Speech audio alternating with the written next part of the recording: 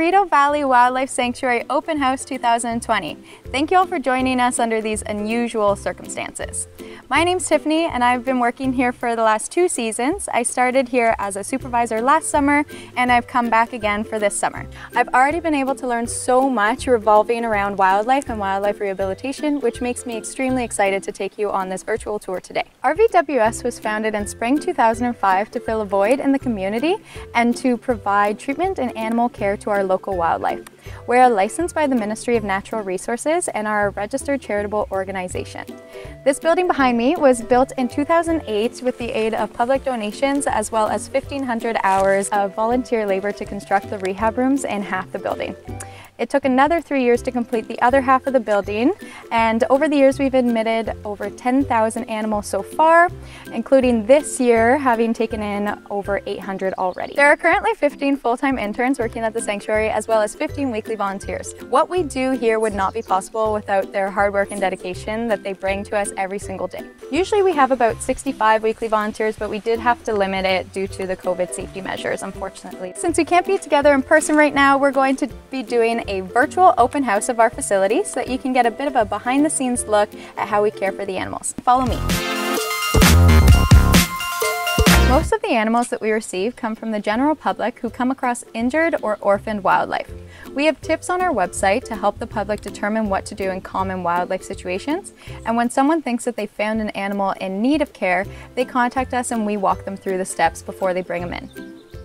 This is where we usually admit animals now, but beforehand, like last year, we would have admitted them inside just at our front desk. But because of COVID, no one's actually permitted to enter the building right now unless they are an intern or volunteer, because our #1 priority is keeping everyone safe, both ourselves, the animals, and the people bringing in the animals as well. When people arrive, they ring the doorbell and we collect their contact information, as well as the animal and the information regarding that animal outside. Right when you enter the facility, we have the office as well as the kitchen. The office is where we do all of our administration, like communicating with the public, keeping records and paperwork, scheduling releases, and everything else that goes on behind the scenes to keep this facility running. In the kitchen, we keep all of the food and formula for the animals, as well as some of the dishes that we use every day. We want to make sure that each animal is getting everything that they would from their mom in the wild, so we have a special formula for each species. It costs approximately $18,000 per year because we import it from the US and only use the highest quality formula. That amounts to about 60 buckets per year. We need that much formula because some of these hungry little babies receive up to 7 formula feedings per day depending on their age. As they get older, the number of formula feedings they get per day drops from 6 to 5 to 4, all the way until they are old enough to only eat solid food. Squirrels love fresh fruit and vegetables and especially love sunflower seeds and nuts, while carnivores like raccoons and skunks start to receive dog food and cat kibble when they're about 4 to 8 weeks old. We use upwards of 120 kilograms per day, or 5 to 10 tons each year of dry cat and dog kibble. We also supplement diets with fruits and veggies and natural foods that they would find in their environment.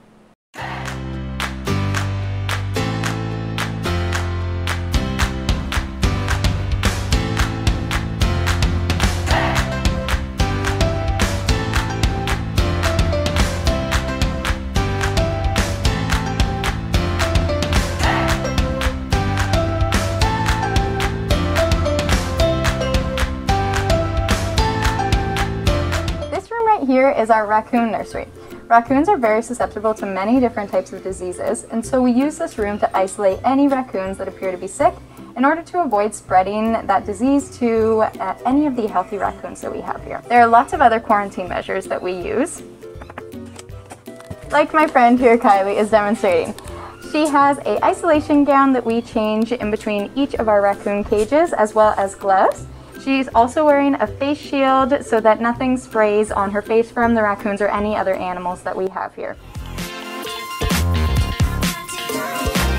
In here is the laundry room. This is where we keep all of our linens, blankets, towels, or anything that has been donated to us, and all of our extra supplies especially.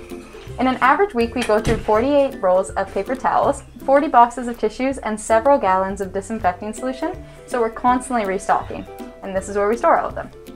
We do about 3 to 6 loads of laundry every day of towels, blankets, face masks, and scrubs, and in an effort to save electricity, we dry all the clothes on a clothesline outside.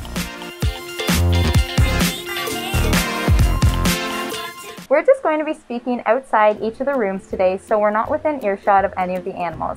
Wildlife are not allowed to be on public display, so we need to make sure that we're limiting all of our human contact through sight, sound, and smell. This is why we have one-way viewing windows, so that when the lights are off in the hallway and the lights are on in the room, we can see into the animals, but they cannot see out to us or get stressed by the sound of us. This right here is a squirrel room where we house squirrels and other small rodents, including chipmunks and mice. Squirrels are formula fed until they're about 8 to 10 weeks old, then they go out into outdoor enclosures. We release them back into the wild when they're about 12 weeks old. Most spring babies are outdoors right now or have already been released, so this room is pretty quiet at the moment. Babies that have been orphaned will often seek help from people by following them around or crawling up legs, which is something that they don't normally do as they're naturally afraid of humans. There are two main types of squirrels that we get in at the Wildlife Sanctuary, both the eastern gray squirrel and the red squirrel. This is one of our eastern gray squirrels. You can see that he's black in color, and this is because eastern gray squirrels come in 3 colors or phases: the black, gray, and the honey brown. A single litter might have all 3 colors in it. Our squirrel room is organized based on priority. In the left corner, you can see that we have an incubator. The incubator is basically a controlled environment where we place our most vulnerable animals, such as our neonates, because they can't regulate their own temperature. Therefore, this incubator keeps them warm while they're here with us. We keep our highest priority patients on this top shelf. This is so that we know who to tend to first throughout the day. Below the shelf, it goes in order of number of feeds, and as animals get bigger, they move into larger cages, which fit on the larger shelves on the right.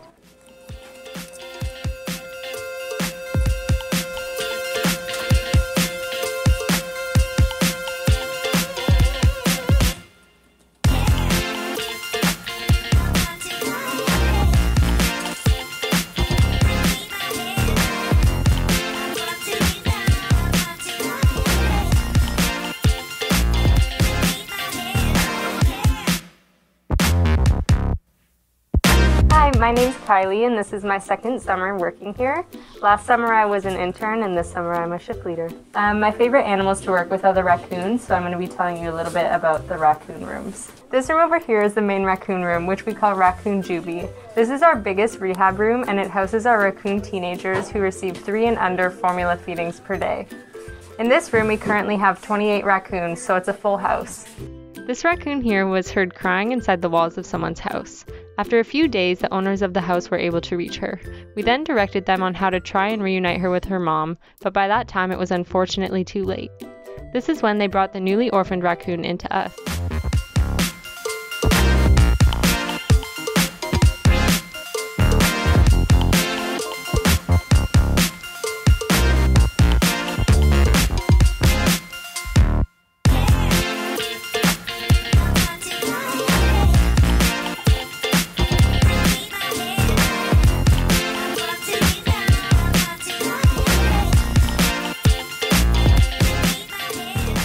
Hi, I'm Marisa, and I've been a supervisor here for 2 years. This is the turtle rehab room, which is decked out with plum tanks that were specially built for us a few years ago by some amazing volunteers. Each tank has an area for swimming and a dry dock area with grass and a rock for sunning under heat and UV lamps.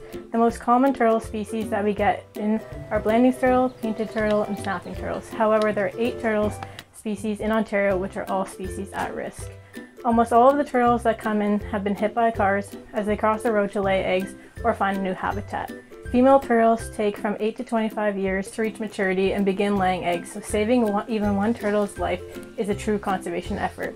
Some of the shell injuries we see are pretty brutal, but with the proper treatment and care, turtles can survive what seems even like the most horrific injuries. We also give them fluids for hydration, pain medication, and sometimes antibiotics depending on the extent of their injury. We have several methods for repairing shells, and since the shell is made of bone, it will eventually fuse together like humans when we break a bone. It can take several months to over a year for severe injuries to heal. For severe injuries that require surgery, we send turtles to the Turtle Trauma Center in Peterborough, Ontario. Hi, my name's Eliza, and I started working here in 2018 as an intern. My favorite animals are the skunks, which are in Lagoon, so I will talk about Lagoon today. So this is Lagoon. The reason why it's called Lagoon is because it used to be our turtle room and the name kind of just stuck. We currently house our skunks and groundhogs, We have 23 skunks currently, 4 of which are inside and then the rest are out. We have a litter of 9 skunks who were orphaned and came in when they were eyes closed. After 7 weeks of treatment and care, all 9 are big and are now in our outdoor enclosures. Skunk can release their musk at only 10 days old, and although at that age it's more of a skunk whiff than a spray, it can get pretty stinky back here. Skunks are born with their eyes closed, but even once their eyes are open, they are mostly blind, so they rely a lot on their sense of smell and sound to get around. So we make sure that we talk quietly to them so that they can always know where we are and we don't spook them and get sprayed. We also have 2 baby porcupines that were in this room, but they've been since moved out into their outdoor enclosure. And we finally have 2 baby groundhogs. Right now, Kilgore and Miss Fatty, both sadly orphaned from their moms. They came into us separately as small babies, but they were put together so that they can grow up with a buddy and be released together.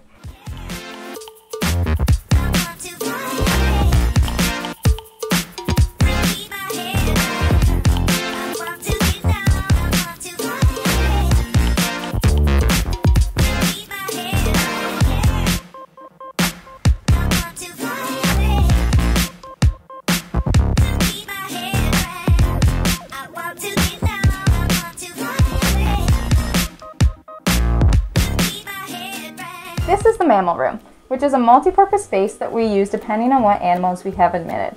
In the spring, 3 baby foxes had the run of the room, but they are now outdoors in a large grass enclosure.